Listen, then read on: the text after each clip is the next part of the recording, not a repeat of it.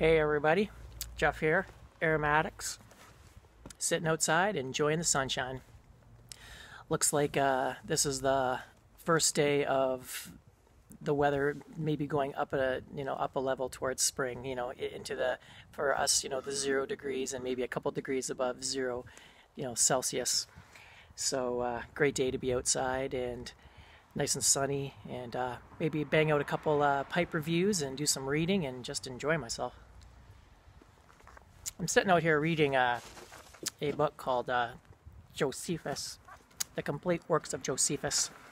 I'm really interested in the time between, like Christ and the Reformation, the Dark Ages. Maybe it's because it's called the Dark Ages, and maybe it's such a mystery that it's intriguing to me. And plus, there's just not a lot of information, so it's just something I've been trying to find some information on, and I've got a few books, about the Roman Empire and the fall of the Roman Empire, and what else do I have? A couple other books, but they're just huge, like just so daunting. But I'm just going to chew away at them a little bit at a time, and give me an excuse to come out and smoke my pipe, which is always a good thing. So today I am reviewing Just for Him's Shortcut to Mushrooms. And this one's been a long time coming. When I first started smoking the pipe, about that time, this blend was kind of in its heyday, and I heard lots about it, but never thought I could get it, because back then I didn't realize that it was possible to have tobacco shipped over to Canada. And then one day I realized that they would ship to Canada, so I ordered a bunch of it, and I was really intrigued to try it, because back then I was new to pipe smoking and I was just getting into English blends, and the idea of a crossover blend was interesting to me. Now, what I mean is to those who don't know, Shortcut to Mushrooms is an aromatic tobacco, but with a little bit of Latakia added to it as well. Now, the name comes from the movie, not The Hobbit, but Lord of the Rings, and there's a part in the movie somewhere towards the beginning where they're out in the woods, and the one character asks the other, "What are you doing out here?" And they jump off to the side and they say, yell "Shortcut to mushrooms," because they're looking for a shortcut to these mushrooms they want to eat.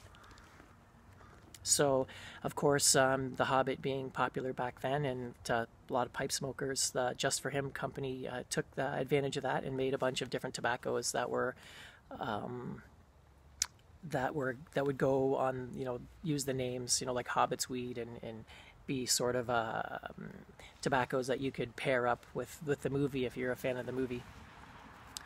Treebeard and a couple other different blends, but this is the one that intrigued me the most.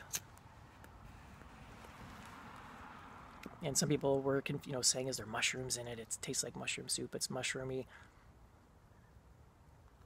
So I was really, it was one of those blends that I was just probably one of the most anticipated blends for me. And when I got it and smelled it, it has a very unique smell to it, which I can actually give you what I think of it. Yeah, there is nothing really like it. It's sort of like like they say, like there's a little bit of a mushroomy mustiness to it, but mostly 90% of the smell is sort of a vanilla, or I like to look at it as like a baby powder icing sugar. Very sweet, but that mustiness and mushroom kind of keeps it from being cloyingly sweet. Taste-wise, I was very surprised. People were saying, how much Latakia was in it. Honestly, unless someone told me, I wouldn't know that there was Latakia in it. I don't really taste it. There is a body to it and a depth to it that most aromatics don't have, but to me, it doesn't seem like, I wouldn't say it's from Latakia. I would say I wouldn't know where it was coming from. But it's a very unique blend. At first, when I first got it, it was pretty moist, and it's a really coarse cut ribbon. I'll show you here. So yeah, really, it's a ribbon, but it's thick, chunky ribbons, and moist and very hard to keep lit. And I found that it didn't really bite me as much as after the first couple puffs, I get either tongue bite or tongue fatigue. if the blend isn't the right chemistry, and I just lost the taste. But now I dry it out a little more and crumble it up a bit, and I get the taste a lot. It tastes much better now. So what am I getting? It's staying lit very well, by the way.